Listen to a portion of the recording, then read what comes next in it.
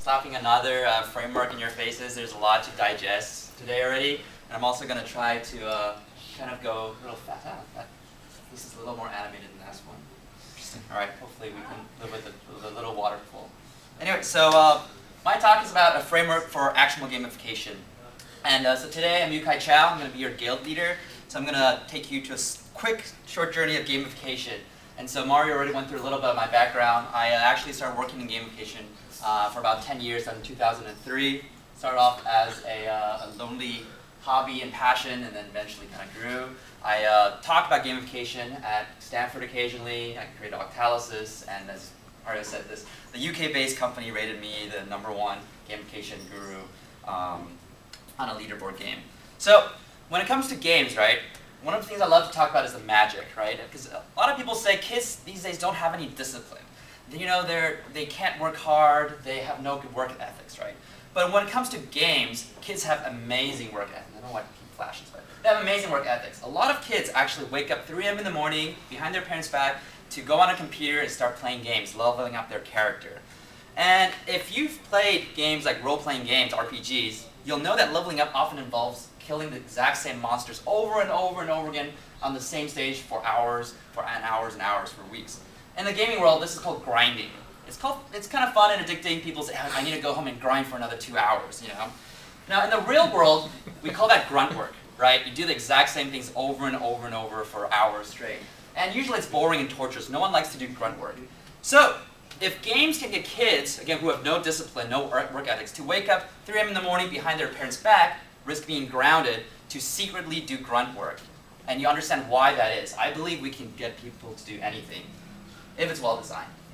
So, gamification is actually a term I'm not a big fan of. I think the real term is human-focused design, and earlier we talked about human-centered design, but it's really, again, it's human-focused design as a contrast to function-focused design. So most design process is focused on the function. It's focused on output and efficiency. And it's kind of like a factory. You assume that people in the factory will do their work, and you optimize it for output and for efficiency. And human-focused design is a system that remembers people within the system have feelings, have motivations, have insecurities, have reasons why they want to do something or why they don't want to do something. So it's kind of like a theme park, where you optimize it to be really, really fun, and then you can predict that people will automatically line up for hours and hours just to enjoy the experience.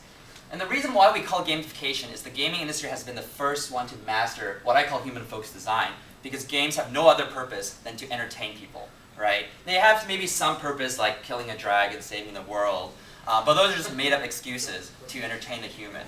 And so because games have spent decades, even centuries, depending on what you qualify as a game, entertaining and mastering human-focused design, now we're learning from games, and that's why we call it human-focused design.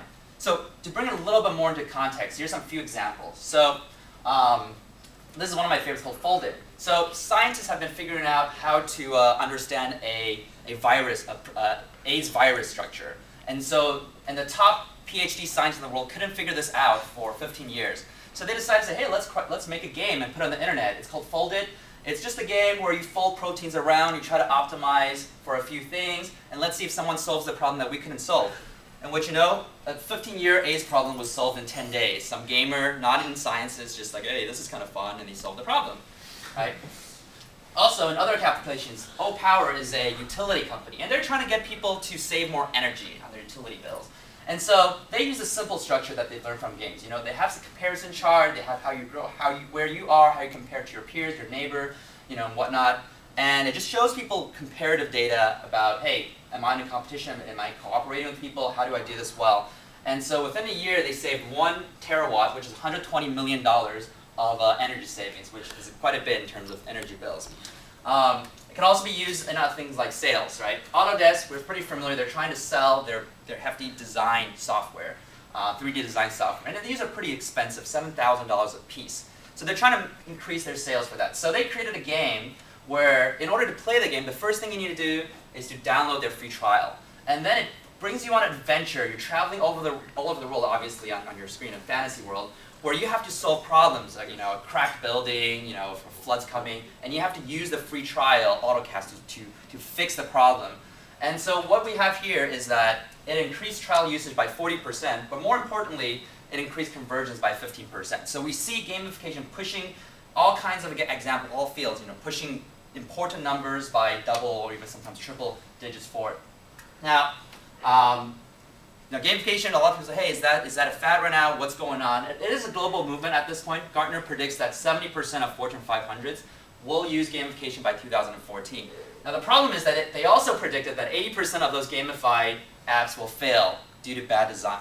And so there's a few reasons why that happens. The first one is, people like big concepts, but the execution is a hard thing, right? Like this comic that says, sales are dropping like a rock. Our plan is to create something awesome that everyone wants to buy. All right, my visionary work is done. How long will your work take, right? It's people know they want to do something awesome, something fun, exciting, but they don't know how to do it. And adding some fire to that is that, hey, there's a lot of agency images. When something becomes a buzzword, they're all like, hey, we're going to add this to our latest expertise, whether it's social media, it's cloud, it's whatever, right? And so another thing is everyone, when they talk about gamification, they focus on what we call the PBLs, the points, badges, and leaderboards. You hire someone, it's like, okay, let me see where you can put points, or let's see where the badges go. And this, if I remember correctly, is very similar to about 3-4 years ago in social media marketing, where there's a bunch of social media experts who can tell you how the world is going to change because of it, how everyone's a publisher now. But when you actually hire them, all they know how to do is create a Facebook fan page and a Twitter profile. It's like, look, we're doing social media marketing, right? It's the same thing. And as we now know, obviously, social media marketing is not really just creating a Twitter profile and a Facebook page. It's more about engagement and creating value. And the final cause, I think, is really, a lot of people are really obsessed with the fancy stuff, the game mechanics, and where all the narrative and all that stuff. But they really miss out on the core drives. So if we take an example of a bad game designer. A bad game designer can think, all right, in my game we need swords, where can they go? Yeah, monsters. Oh yeah, of course we need cows, we need friends who can fertilize crops, we need angry birds, right? And so you could have all these game elements that are correct and put it in a game and still be really boring and stupid. And if you think about it, every single game out there has game elements and game mechanics in them. But most of them are boring, most of them are losers, they're not very successful, and only a few very well-designed games achieve the status of what I call winning and addicting. So when you look at a good game designer, they think about it differently. They think about, how do I want my users to feel, right? Do I want them to feel inspired? Do I want them to feel proud or even scared for horror games? And then once you understand how you want them to feel, that's when you figure out what the game elements you want to use. Maybe it's swords, maybe it's monsters, maybe it's cows, maybe it's angry birds, we don't know. So the key here is that game elements are a means to an end, not an end itself. You're trying to solve a problem with these elements, not have elements in it. So again, good gamification starts off with our core drive. So this is where I created my framework called Octalysis, and it's been picked up pretty well. It's been translated over 7 to 8 different languages, and besides the flashing part again. And so I basically broke down motivation into 8 core drives. So focus on the 8 in the middle. So the 8 core drives are, the first one is epic, meaning, and calling. So that's basically you're doing something because it's something bigger than yourself. Right? This is why people contribute to Wikipedia. It's not because they want to make more money, it's not even because they want to build their resumes, but it's because they feel like they're protecting humanity's knowledge. It's a higher meaning, higher purpose for them.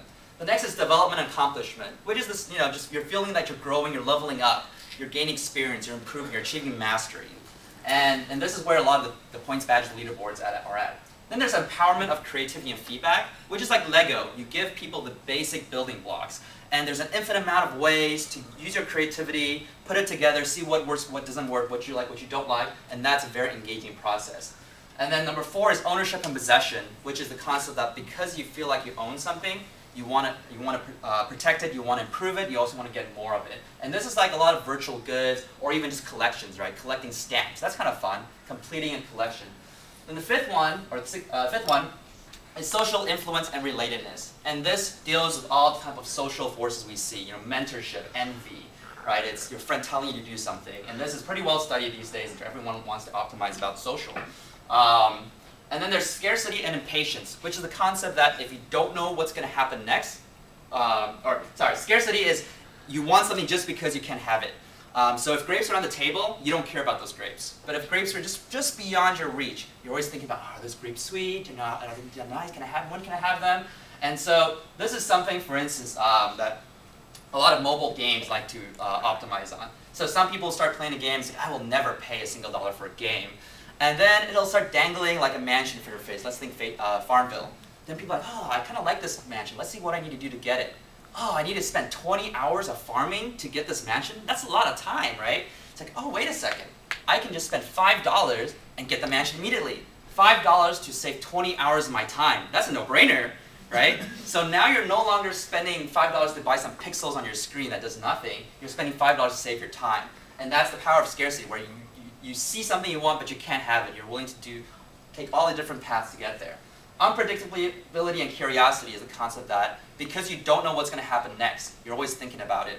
And this is obviously very heavily used in gambling. There's a lot of science research behind that, the most famous being the Skinner box, which is an experiment where scientists put an animal in a box, there's a little lever. The first experiment is that when the animal presses the lever, food comes out.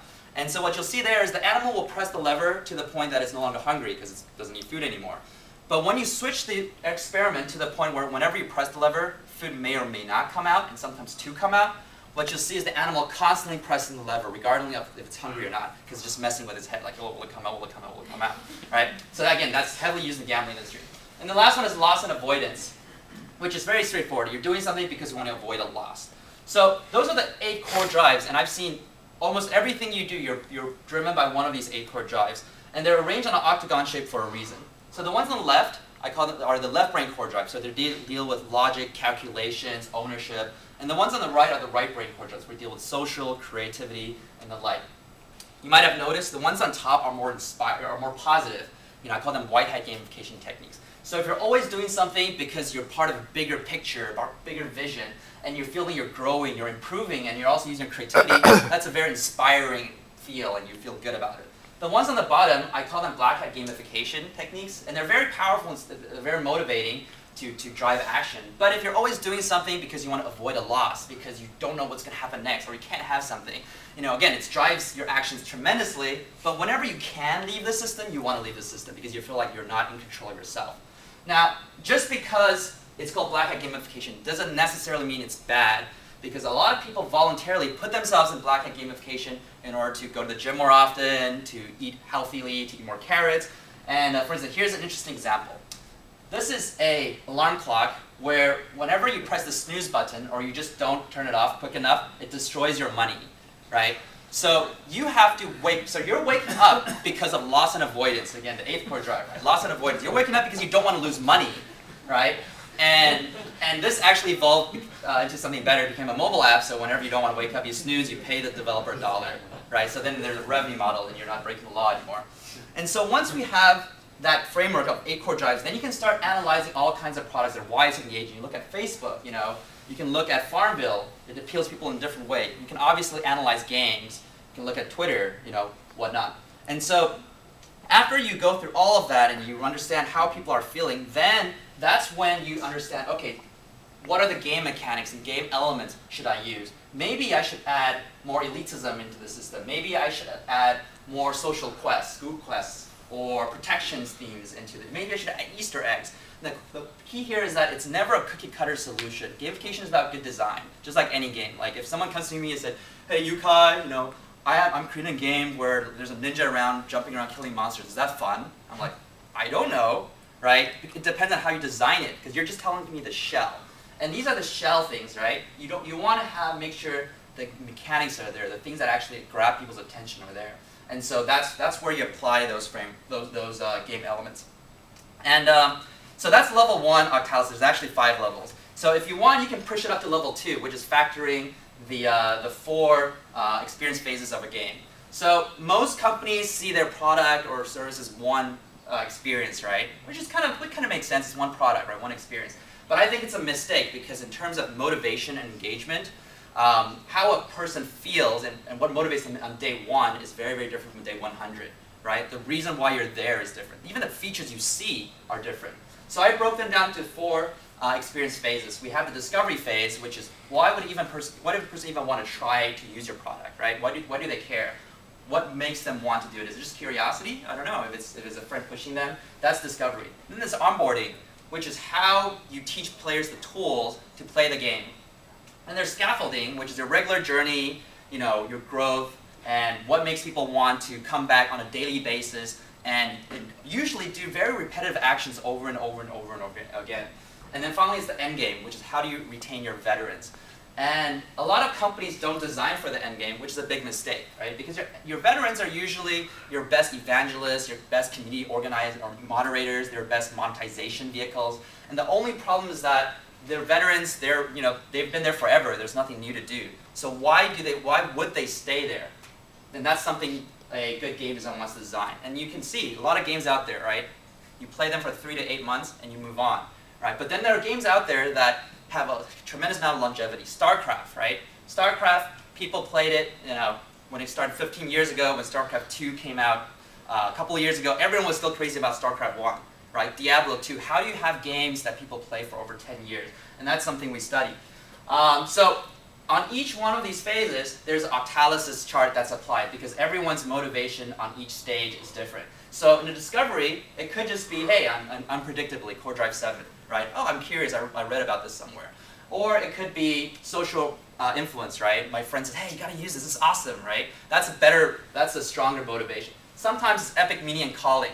Hey, I'm trying out kiva.org because I heard it's great. I heard it helps the world, right? Or I want to try to apply to Google because I heard they do no evil, like they're doing amazing things, like epic meaning and calling. Sometimes when it comes to enterprise solutions, loss and avoidance, oh, my boss told me to use this software, so I have to use it, I don't want to lose my job, right? And that again, it's great at bottom lining this action happening, but it's not as inspiring. And for scarcity, right, that's how Facebook started. Facebook, that's why people discovered Facebook, right? It's like, at the beginning, it's just for Harvard student, and then it's for some Ivy League schools, and when it opened up to UCLA, where I went to, everyone's like, oh, we get to use this, and everyone got crazy about it. And so as you build that scarcity, people want to join. They want to join because they can't get in. And then there's some other spaces to innovate, right? Development accomplishment. How many of you know Keep, the company KIIP? Okay, 1, 2. So quick summary, Keep is a startup where it's a monetization platform where maybe you're just playing a game and then you kill this dragon. And it says, ta-da-da, congratulations, you just killed this dragon. Here's a 10% coupon for Subway that you just earned. So again, they're basically saying people will value something more because they feel like they've earned it, right? And usually they want to do something more relevant, like you're using a running app and you finish 10 circles and it says, hey, you just unlocked a free water bottle at the convenience store next door. That's really relevant. So they're saying you want to discover something new because you feel accomplished, right? So you can think through the 8 core drives and see why would people want to discover it. I'm not going to go through all of them. But then you can think about, hey, onboarding. That's the phase where you usually want to make people feel really smart. Core drive number 2, right? People, when they first try, they want to do a little bit of things like, hey, awesome, I just did a lot with not thinking that much, right? People want to be hands-on, they want to feel smart. And then scaffolding, anything goes, right?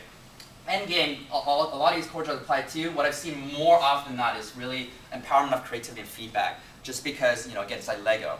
Once you give people the basic blocks, there's so many ways to create different combinations. It's really engaging.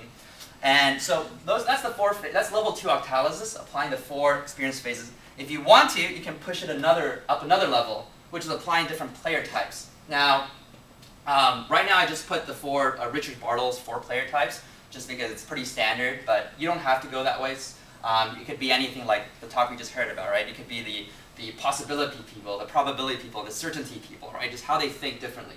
And this really factors in how people are motivated differently, right? And you can't really please everyone, but at least you have a model to say, hey, maybe there's something for everyone at every stage, right? You can think that, hey, the achievers, you can go to the next level and think about how they're motivated differently. So you can think, achievers would want to try this out. The onboarding is great, they like it, but on scaffolding, there's no motivation there, so they leave. Explorers will try to start it, but onboarding, it's kind of confusing, so they leave. Socializers won't even start. Killers are the ones that go through all the way to the end game and they stay. They're probably like killing all the noobs, feeling happy. So they're playing the end game, whereas everyone is being frustrated by these killers, right? So once you think through all of that, again, sometimes the output isn't very complex, right? It doesn't have to be a crazy thing.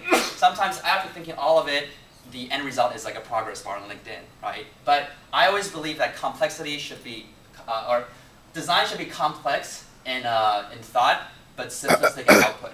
And so again, when we think back, we always want to remember 8 core drives. So one of the quick applications I want to show before we end this is example of the speed cam lottery.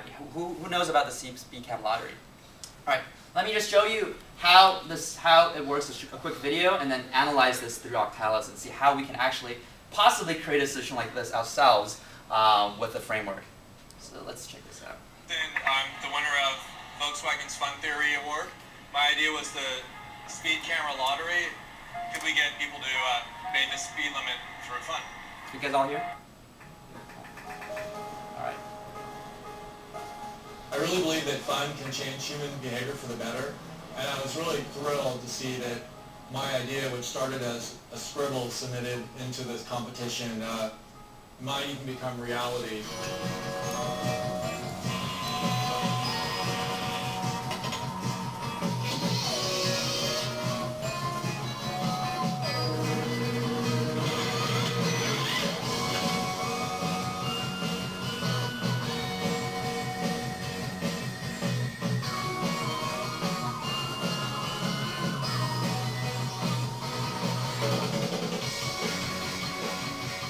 The speed camera lottery would do two things. One, it would photograph speeders, give them a citation, and that money goes in a pot. But if you're obeying the law, your picture will also get snapped. You'll be entered into a lottery and win some of that money from those speeders.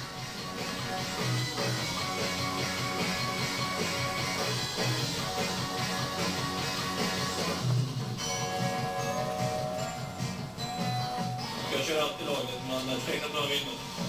Nej, det är en bra positiv grej det där. Kör laget och känna det är perfekt.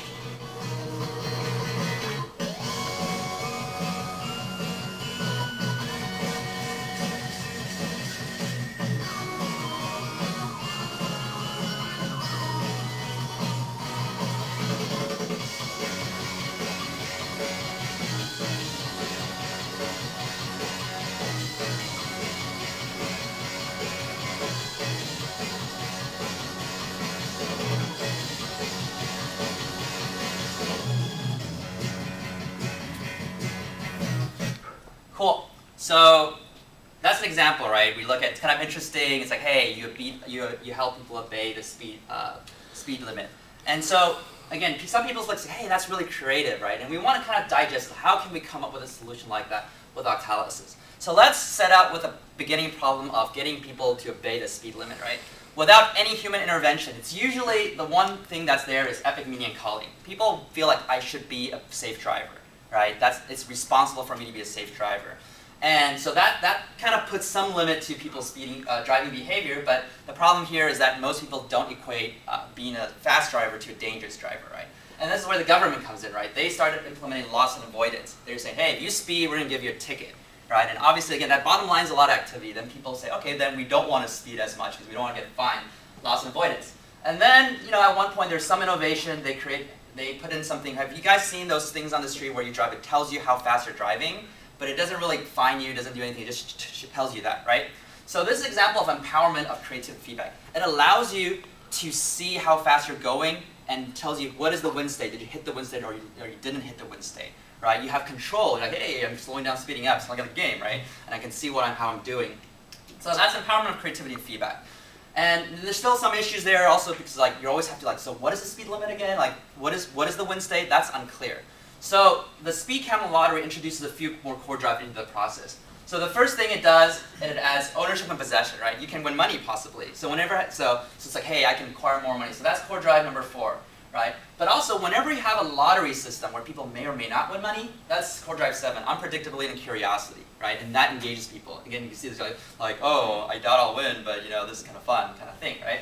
And then on top of that, it shows you development accomplishment because when you're driving by, it also shows you thumbs up and thumbs down, right? It's like, oh, I won, or I didn't win. I won, I didn't win. So it makes you feel like you actually won when you actually obey the speed limit. Usually when you obey the speed limit, you don't see anything, you don't feel anything. There's no reward there, right?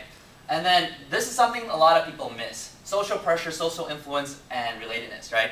When you see when you see the example, it's on a busy street.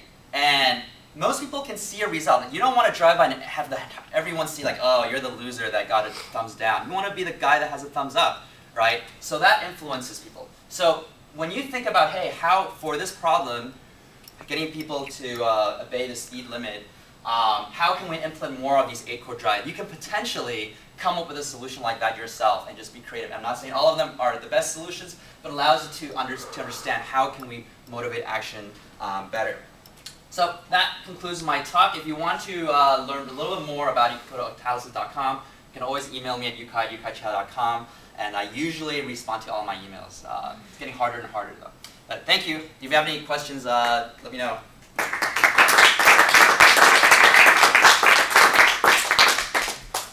Questions? No? Any questions for? No. If you don't, Yukai and me are partnering. We are doing enterprise gamification together, so we're doing consultancy. We just started with that actually, and that's an important element here to help us as a tool to work with customers. Cool. Thank you. So let's thank you, Yukai. Let's do a 10-minute break, and then we come to the last part.